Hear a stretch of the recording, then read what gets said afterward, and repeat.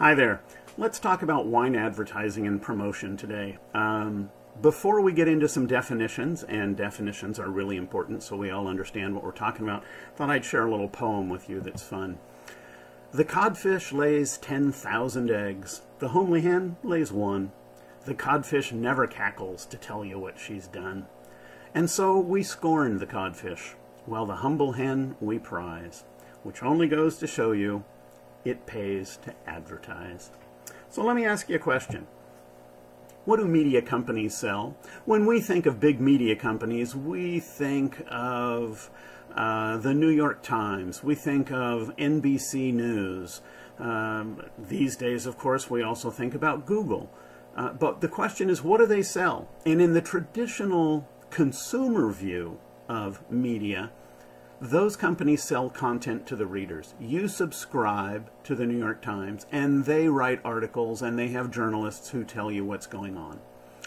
But that's not actually the primary business function when they write their business plan. Their primary stream of revenue is not subscriptions, it's advertising. And they're not really selling content to readers. They're selling readers to advertisers. So the answer to this question, of course, is B, not A. They create content to attract readers, but ultimately the way they make their money is selling their readers to their advertisers. This is extremely obvious when we're talking about Facebook, when we're talking about Google. The new social media is quite clear on this. Frankly, the readers generate their own content, but once the readers are there, those organizations then sell access to those readers. So when you think about advertising, what you're thinking about is how are we going to buy, what media are we going to use to buy the attention of those readers? Okay? Make sense? Let's go on. So basically, you pay your message to get to the audience. And there are a couple of different kinds of advertising. Image enhancement advertising, gosh, don't we look good. Immediate response advertising, come on down now, or order your pizza in the next hour and get $1 off. Or, of course, what we're seeing a lot when it comes to sports figures and the rest, I want to be like Mike, personality identification, Steph Curry has his own line of shoes, all of that kind of stuff. So here's one of the great quotes about advertising. I know that half the money I spend on advertising is wasted, and the trouble is, I don't know which half. Now, what does he mean by that? Let's think about a wine company, for example. Let's use a big wine company. Let's say Gallo decides to advertise during the Super Bowl. Well, if you remember our lecture on the U.S. wine market, about 75% of all Americans don't drink wine. So let's assume that the people watching the Super Bowl are average Americans. That means 75% of the people seeing the ad on during the Super Bowl don't buy wine. It's not intended for them. So that's what Lord Leverhulme was talking about. He spends money to reach people, but he's never quite sure if the money he's spending, which of the people seeing the ad are really going to act on it. Now, that gets better when you start doing things like Google ads that respond to search words. So if I look for Napa Valley Cabernet and I buy those words from Google, then the only people who will see my ads are people who are interested in buying Napa Valley Cabernet. That still has some limitations, of course, because on the one hand, someone may be searching that is a grower who's looking to sell grapes in the Napa Valley, and he's looking for a buyer for his grapes. Not quite the same audience that you have for your wine, but still the incidence is going to be much higher in terms of those Google search words. And the second thing is people need to see ads a lot before they believe them. And Hal Riney has this great line. Hal Riney, one of the real fathers of American advertising.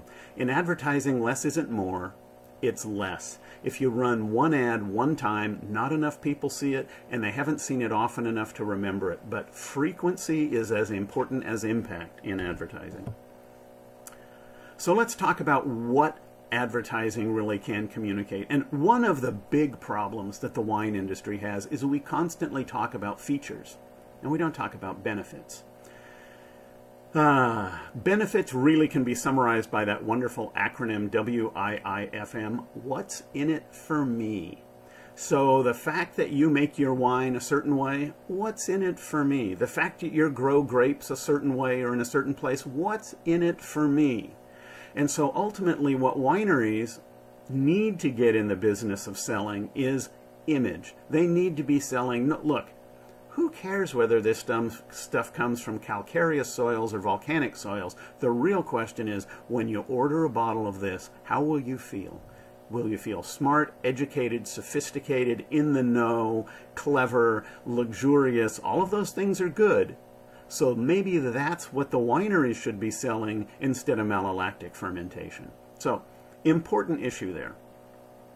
Second thing is, how much do you pay for advertising? And again, you generally pay for impressions measured in thousands.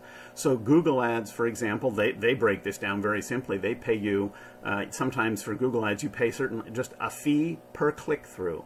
So someone searches Napa Valley Cabernet. If they don't click on your ad, you don't pay. But if they do click on your ad, you owe Google $1. That's a very simple way of doing it. The New York Times does something quite different. They say, look, our subscription base in your area is 300,000 people in California. I have no idea if that's accurate. I'm making that number up completely. But 300,000 New York Times readers generally tend to be well-educated, generally tend to make this much money, blah, blah, blah. They give you a description of the average New York Times reader. And if you want to reach 300,000 of them, a quarter-page ad will cost you this, which is this per thousand. They will cost it out so that you can compare. Well, let's see, I could do the New York Times or I could do the Wine Spectator. Now, the Wine Spectator is more targeted towards wine, but the New York Times I may have less competition for my ads. Let's compare the cost per thousand. And that's one of the ways you really measure exactly what you're getting in advertising. And then, of course, the real struggle for a lot of people in advertising is, what is your message? Because most wineries, the message is, we make really good wine, and here's a picture of our bottle with a loaf of bread and some cheese in a beautiful glass, and doesn't it look nice? And the problem is, I'm sorry, which winery did you say this was? Could be any winery. So how do you communicate the unique selling proposition of your brand? How do you say, here's how we're different from every other wine brand? Very difficult to do in advertising in a believable way. The second element, of course, is even if you understand what you're trying to do, getting it to work exactly right, using exactly the right image and exactly the right words. This, to me, is where the art comes into marketing. One of the places that art comes into marketing. And it's really difficult. It's really fun to do when you do it right. But so many wineries decide, well, we can afford the space. We can afford to pay the Wine Spectator for the full-page ad. I really don't want to pay somebody $10,000 to design it. And then, of course, your competition, some of the biggest wineries in the world, go to that same Wine Spectator, buy the same space, and then hire one of the world's great design and communications teams to develop their ads. And you thumb through the magazine and you say, wow, that's beautiful. Wow, that's beautiful. Boy, that looks like somebody's sister-in-law did it. And in the end, you are counterproductive in generating a positive image for your brand. And then finally, will it really reach the right audience? We tend to think of the Wine Spectator as a consumer magazine, but in actual fact, I believe, shouldn't say fact, I believe that the Wine Spectator is a more powerful tool to reach the distribution channels and the trade than it is to actually reach consumers. I think if you want to reach consumers, there are publications that do a better job of that. And for example, a few years ago, I worked on a project with Sunset Magazine, was absolutely stunned to learn that the readers of Sunset Magazine, lifestyle magazine for the Western United States, they drank an average of 8 million glasses of wine a week. When you compare that to the Wine Spectator turns out to be very small potatoes. So looking for how you say things, looking for what images you present, and ultimately looking for the right media channel, all of that is part of the challenge of doing good advertising. So what's right about advertising? Well, if you do it well, it can really be successful. And of course, the example we all have to use whenever we're talking about marketing is Apple, because they have the best most valuable, most powerful brand in the world. And so, for example, good advertising, as I say here, can create an image of your company that will sell products and resist a huge amount of damage. It can help you own a word in the buyer's mind. Remember that a number of Apple products have come out into the market with problems. The first iPhone didn't work very well as a phone. One of the recent versions, if you put it in your back pocket, it bent and cracked. Oops! Those are major problems. If those happened to another company, oh my gosh, that would have a big impact on their brand. But Apple, because of its long-standing work on the brand, because it has superb advertising, among other things, the company was able to weather those storms quite easily.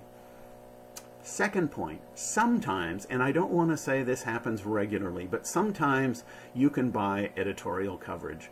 Now, there are a couple of different ways you can do this. On the one hand, you can simply say, look, I'm your biggest advertiser. Don't you think it's about time you did a story on our store, on our service, on our business? That can work. Not very often, but it can work. And the better the publication, the higher the journalistic standards. For example, it will never work with the New York Times or the Wall Street Journal.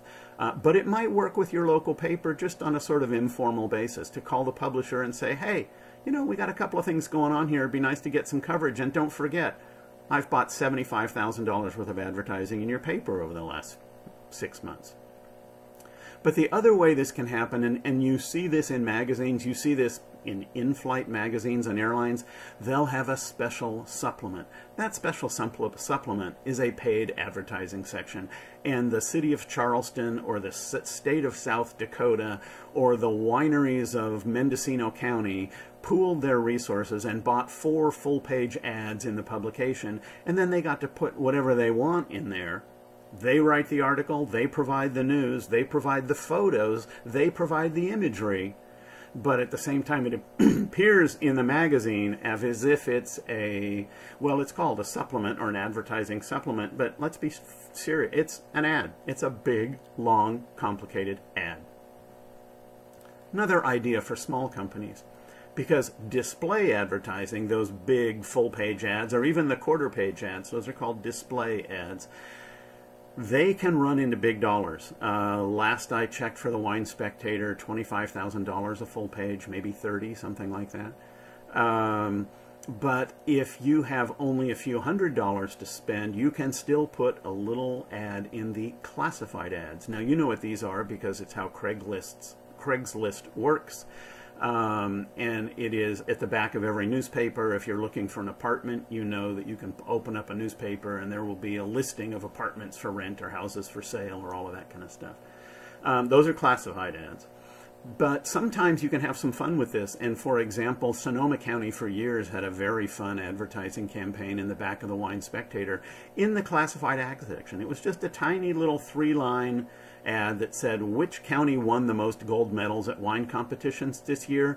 Dial whatever the number was, an 800 number, and find out. And of course, when you dialed that number, the phone was answered with, welcome to Sonoma County Wine Growers, or whatever the organization was. So very clever, simple way to get their message across without buying huge newspaper ads or huge magazine ads that would really run up the costs. And finally, as a last little note, ads can play a big role in distributor support. If you tell your distributor, look, I'm running these ads, it is a demonstration of your commitment to the brand. It's a demonstration of your faith. It's a demonstration of your support. And distributors appreciate that. So they say, oh yeah, I've seen your ad in the Wine Spectator. Thank you very much. Yeah, you say, let's see if we can't pick up sales a little bit. And it becomes part of a bigger process of building the brand. Now, I happen to know there's a very clever company once that wanted to sell products into Lucky's supermarkets. And so they took out a series of billboard ads for the product. They only put 4 billboards up in the entire country, but they put them up directly between the head office of Lucky Supermarkets and the home of the buyer for Lucky Supermarkets. So when they went in to make their presentation to the buyer of Lucky Supermarkets, they said, you know, we've got this big outdoor advertising campaign. We're putting up billboards. And he says, oh yeah, I've seen them everywhere. Well, the only place he saw them was on his commute. that was intentional, but it got the company a huge order from Lucky Supermarket. So clever way to show, look, we're doing these ads, you should buy our product, and that worked out successfully for that company. What's wrong with advertising? Well, there's a lot of problems with advertising. For most smaller companies, advertising is simply not cost effective. It is expensive, it's hard to measure, it doesn't reach the target market, and a lot of times it doesn't convince them. Now, as somebody in the business, I was a little nervous about my kids growing up and watching ads and television shows and all the rest.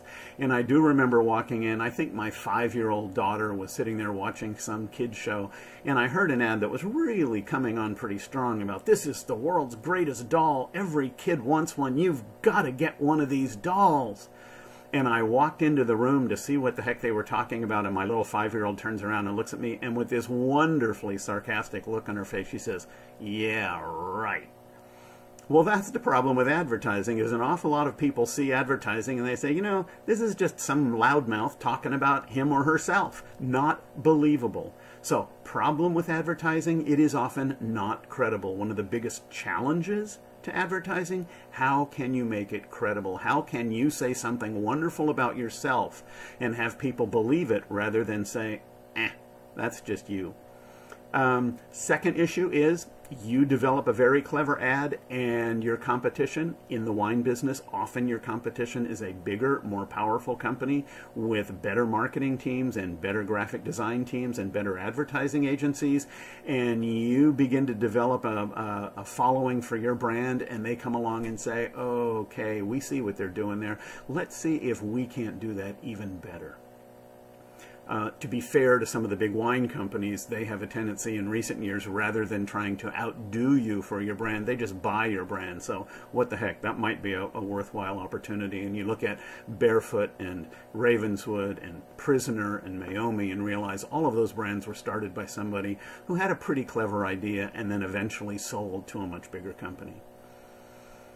Another issue with advertising is that it can force a company into a static position in times of change. Remember IBM, we're the computer for business, and yet as the world of business exploded, as the world of business transformed itself from making cars and doing banking to high-tech, to creative, to innovation, to YouTube and Facebook, and suddenly IBM was stuck there saying, we're all about business, and Apple is all about how you create an entirely new online world. Oops, kind of a problem. And of course, the last point, as I just said, biggest challenge with advertising is, for a lot of people, it's just not believable. Again, don't forget, your ads must compete with other ads to be successful. You've seen this when you watch cable television. The local mattress store comes on and there's Larry. I have great mattresses. Come on down to My Mattress World and we'll show you all about the best mattress and we'll get you a good night's sleep. And then 2 minutes later, there's an ad for Macy's or Nordstrom or some large chain that also sells things like this, and you think, oh man, Larry really sounds like a local yokel. Not exactly what you want to do in terms of how you present your brand.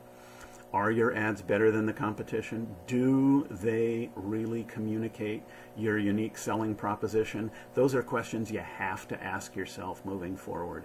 And I would, again, don't do advertising unless you know what you're trying to achieve, you have a way of measuring it, and you know that you're going to do it better than the competition, communicate your USP, and actually do it in a way that's credible. So here's a wonderful quote from a book, because advertising does work. Quote from a book called Marketing Without Advertising. Michael Phillips and Sally Raspberry wrote an entire book on how to promote your brand without using advertising, because advertising doesn't work. And yet here's a quote literally from their book in which they admit, we've all seen these popular ad slogans for so many years, and they're so familiar that you have to concentrate to understand why they're either hype or simply not true. So that gets right back to the initial statement we were saying. If you do it well enough and you do it often enough, advertising really can convince people. Advertising, as a third element in this process, needs to be done in cooperation with other things. Just saying we make really good wine, not so good. But if you work out a program, for example, where you advertise to the people who are also involved in corporate networking of some kind, so why not, again, provide your wine a special coupon for a special tour of your winery and tasting room visit to everybody who buys a new Mercedes E-Class car. Well, now you're positioning yourself with Mercedes. You are then offering the buyer's perfect target market for you, a benefit of some kind. And then if you can include some advertising there where you say special guests Mercedes E-Class, that then positions your brand as somebody who deals with the right kinds of companies. That's what strategic alliances are all about, finding non-competitive friends who can build a brand. We once did a project with a winery down in Monterey. Of course, the Monterey Marine Sanctuary is one of the largest in America.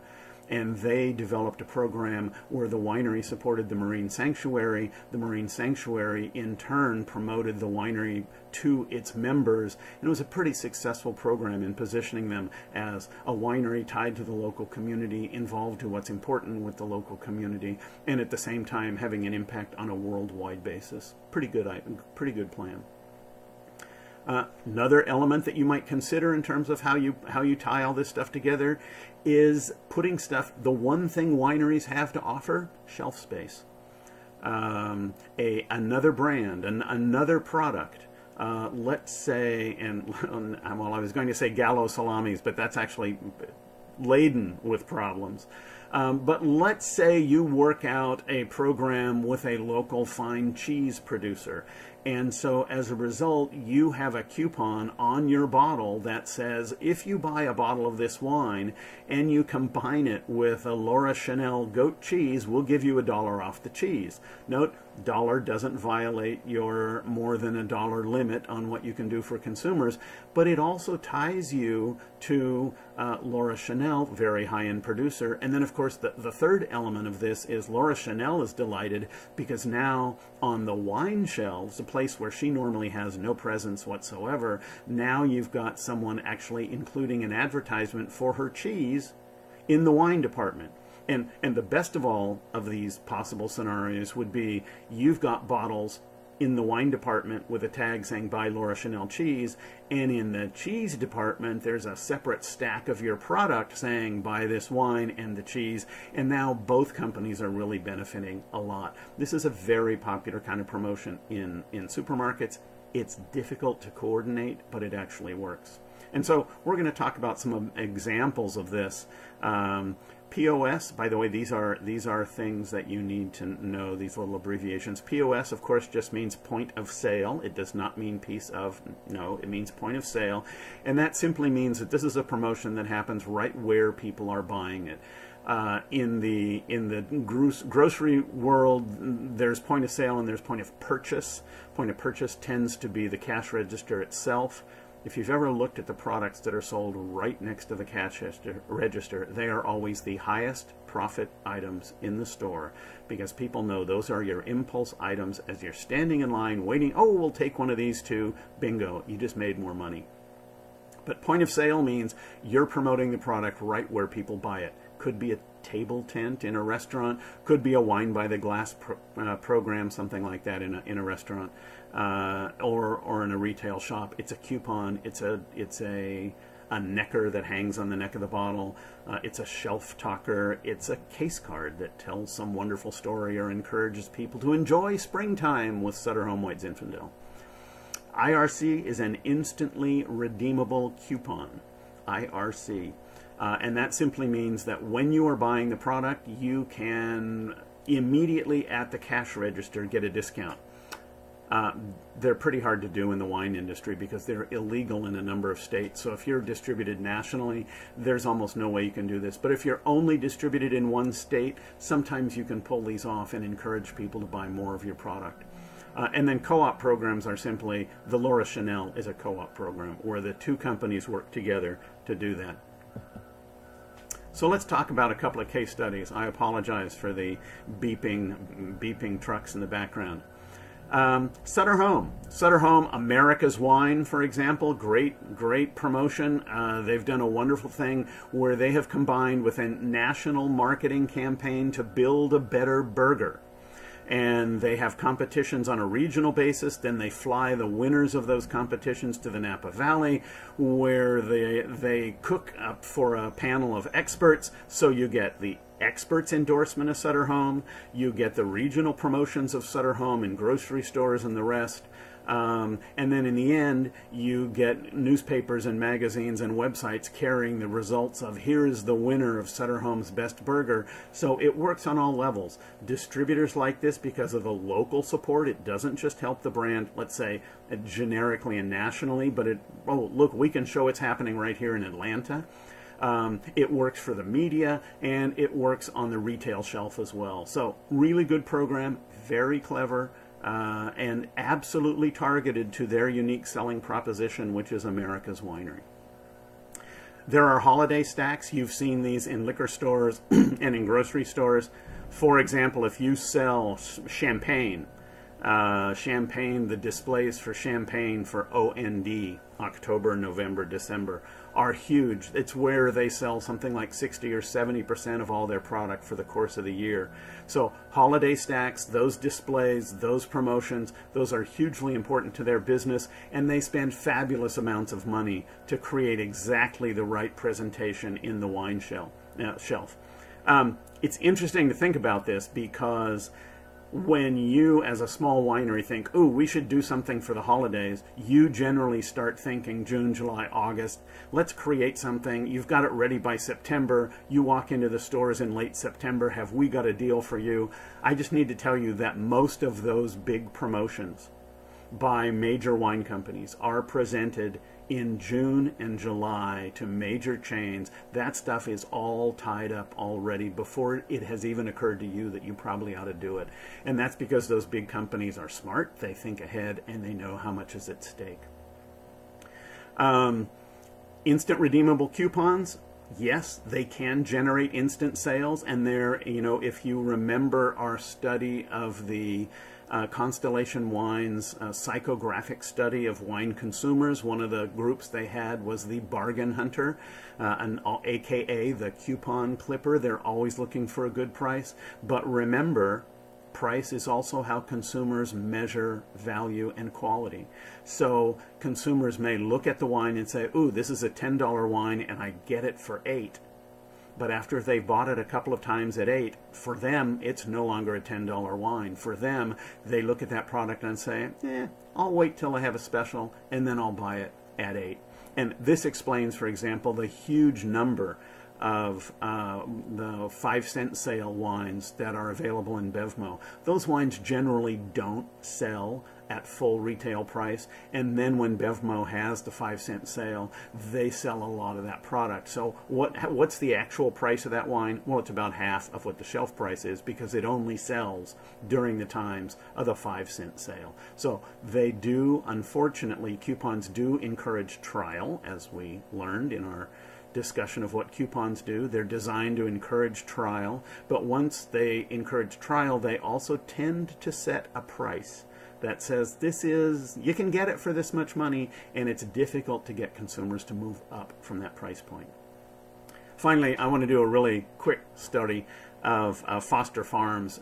We once worked with a winery brand to do a promotion around Thanksgiving with Foster Farms and turkeys. Now, Foster Farms sells God knows how many millions of turkeys.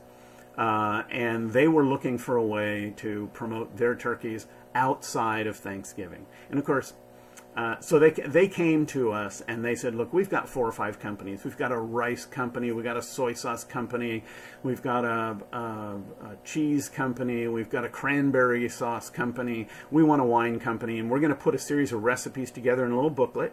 And each one of those recipes includes a coupon. So buy the turkey, get the booklet, get the coupon, buy the products, cook the turkey.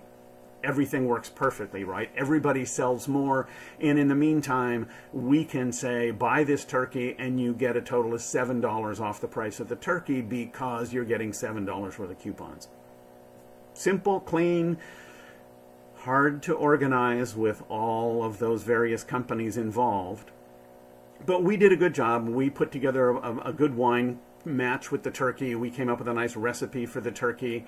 And just before the whole thing went off to get shipped, we were all sent copies of the booklet. And I opened up the booklet, started thumbing through it, and thought, you know, one of these companies thought this through a little better than the rest of us. Because all of us, with one exception, came through with a recipe on how to cook this turkey. And here's the recipe for how to do it. Which is fine, except people who buy turkeys just went to the store. They don't want to go back to the store and buy more stuff. If you can't develop a recipe for what they've got in their house already, you got a problem. And of course, most of these recipes in one way or another said, what about ginger on your turkey? Anyway, they often called for an ingredient that you'd have to go back to the store to. Kikkoman soy sauce was very, very clever. And Kikkoman soy sauce said, cook the turkey any way you want. At the end of that evening, you're going to have a bunch of turkey left over, because everybody always does. And you're going to be eating turkey for the next 3 days. Why not serve it one day as an Asian stir fry? You're going to have to go back to the store in the next couple of days anyway for something.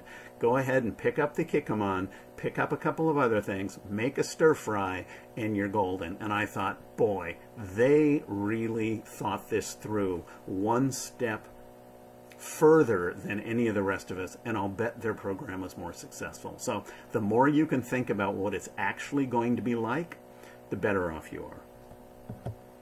So in the best of all possible worlds, you have a strategic alliance. You're aligned with the Monterey Bay Marine Sanctuary, and you talk to their members and they talk to your customers, and that's a strategic alliance that you use each other or you benefit from each other's contacts to build the brand.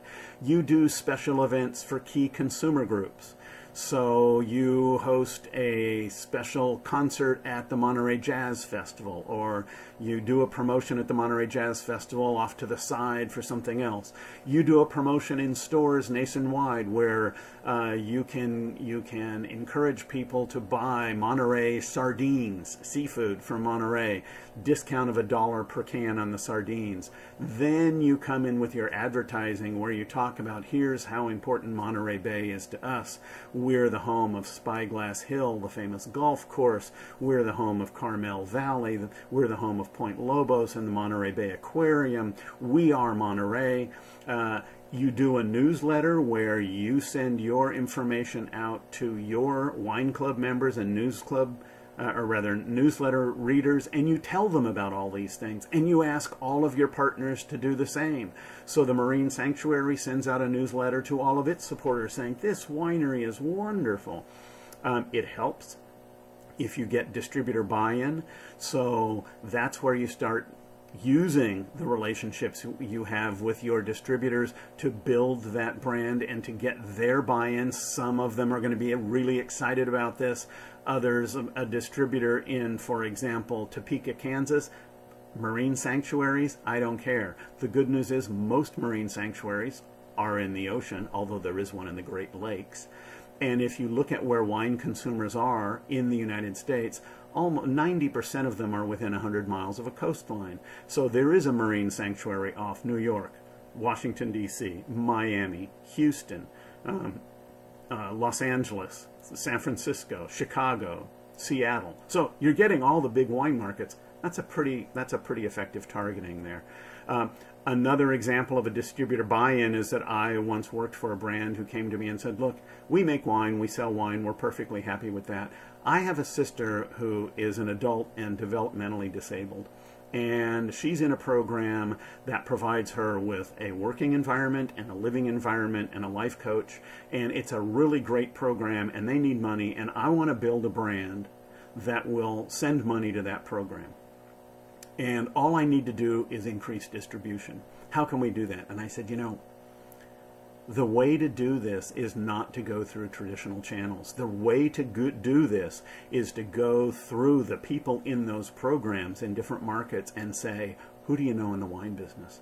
And so, in fact, they were able to find a couple of distributors in different parts of the U.S. who had relatives who were in one way or another either in these programs or hoping to join one of these programs.